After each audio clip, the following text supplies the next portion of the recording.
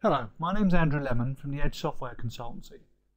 Today I'm going to be showing you one aspect of the BioRails Electronic Lab Notebook. This relates to the working with images within the system. Let's start by reviewing the objectives of this presentation.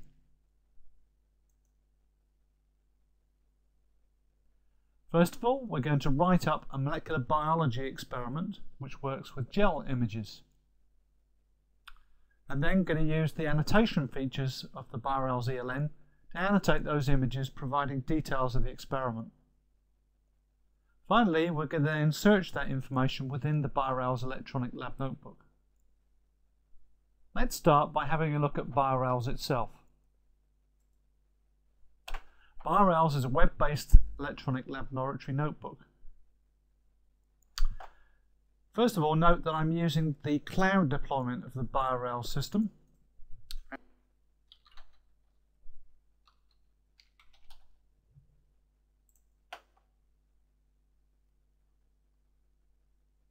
I've logged in as Dana, who works in the molecular biology department at this biotech.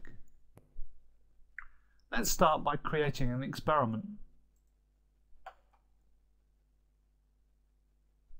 So I'm going to select the user that's running the experiment. In this case, I'm going to use a generic molecular biology write-up template. The template is previewed in the lower section here, so you can see all the sections of the document that are going to be included. Then I need to give my experiment a name.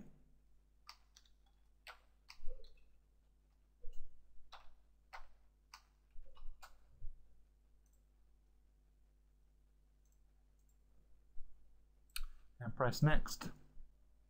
This will create a template study document, including all of the materials that we need to write the experiment up. Now I'm going to switch to the Electronic Lab Notebook view of this experiment. This presents all the content of the folder as a document that can be scrolled and viewed.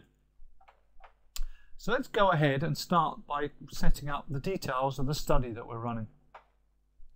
I've already got a template write-up that I've been using in Word, so let's just copy and paste the sections into the document. So first of all, I'm going to grab the title. I click the edit on the section and I can fill in the title for the experiment. I can either do that by just writing in this section or by copy and pasting from Word. So here I'm going to write in my name, study director, and again I'll copy the title here.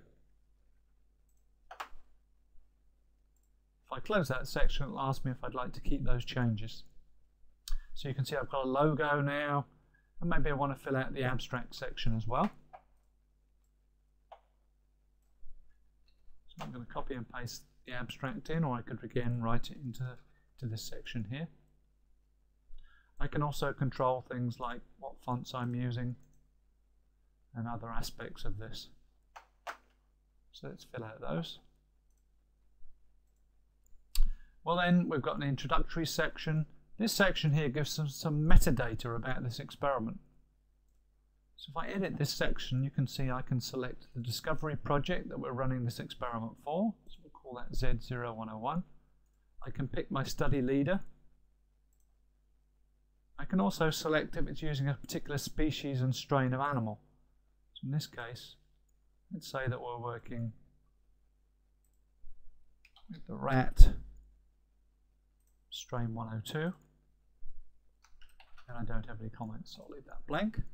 You notice how the form goes green. This means it's dynamically saving back to the database, so I don't need to press a save button at the end.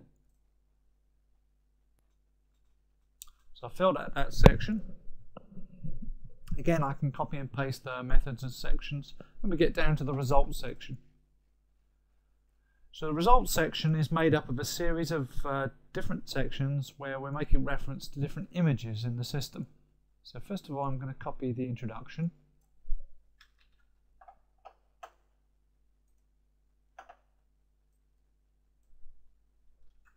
Paste that into this section.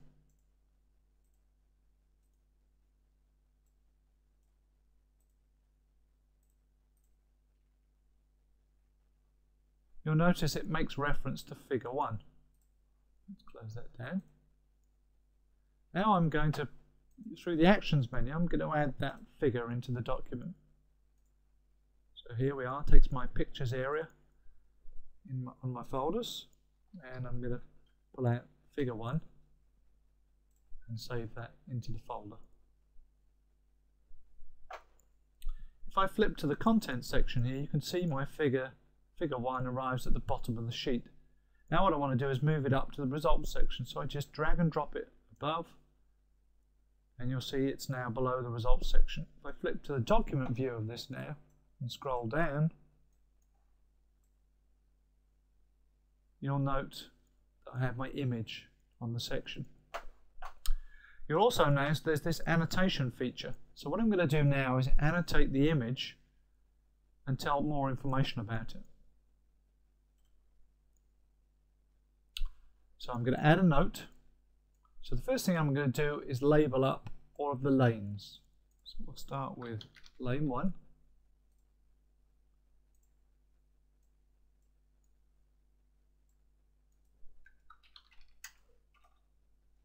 Lane 2, etc. And I can go around these. You'll notice if I go on the left hand side, it'll highlight the annotation that I'm using.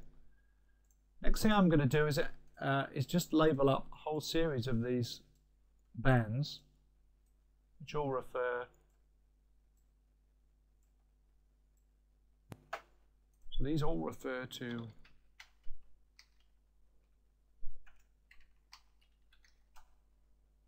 the same area, showing the presence of the PCR. And again, I can go in and annotate particular areas of this image as required.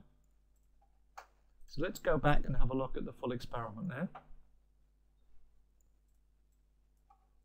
So you notice on this experiment here, I now have my image. It includes the annotations on the image, which can be cross-referenced to the results section on here. In this way, I can build up the experiment. So let's have a look at one I did earlier on.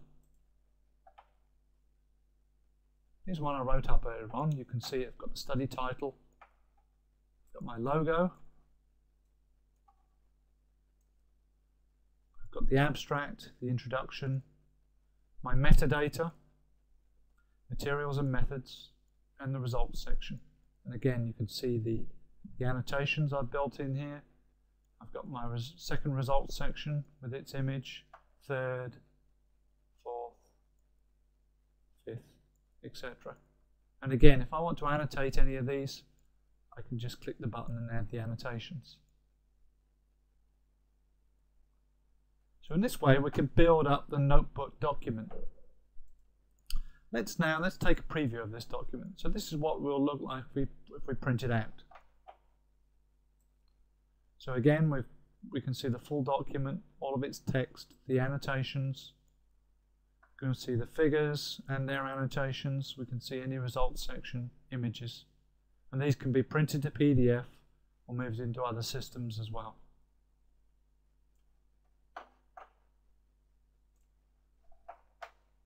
So let's just go back and review what we've seen. First of all, I've shown you how to write up a molecular biology experiment. I've also shown you how to annotate the gel images. The final section now, I'll show you how to search for that data. So we'll go back to our home page. And first of all, we're going to use the search bar here. So let's search for things which make reference to lane 1. And you can see there are 2 image results that refer to image 1. Let's click the first one. And you'll see it takes me straight to the image. If I want to see it in the context of the full experiment, I just click the experiment above and scroll down to the image section. Thank you for watching this BioRails introductory video. If you'd like more information, visit www.edge-ka.com.